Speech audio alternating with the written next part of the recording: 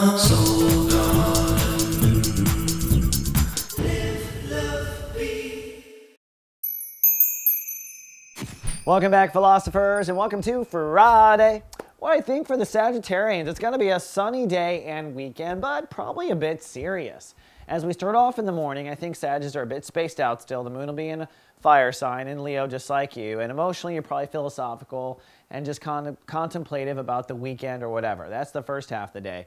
But then after lunch or so, depending on when you take your lunch break, the moon will be moving into Virgo, which is a lot more of a serious tone anyways. It'll be coming on the planet Saturn, which is very serious, and it'll be transiting your house of career.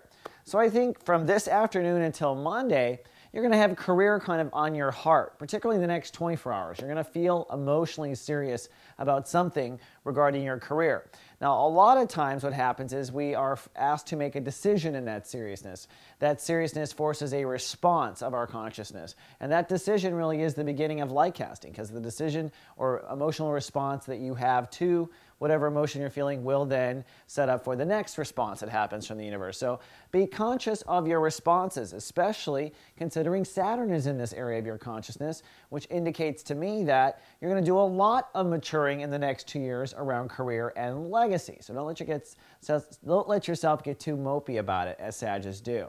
But kind of, I think, also adding to seriousness at the same time, and likely tied in, is the sun in Sagittarius. And this weekend, even though it might be a birthday weekend for you, we're wrapping up chapter 1 of Sun in Sag, and that means it's really time for Sagittarius to identify what it is about the last year and their personality and their charisma they don't like anymore. So that's kind of serious too.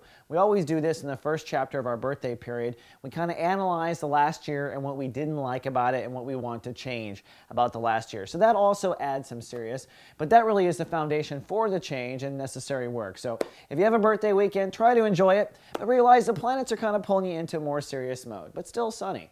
All right, Sag, that's all we have for the weekend forecast. See you back on Monday. Live, love, be. Soul Garden.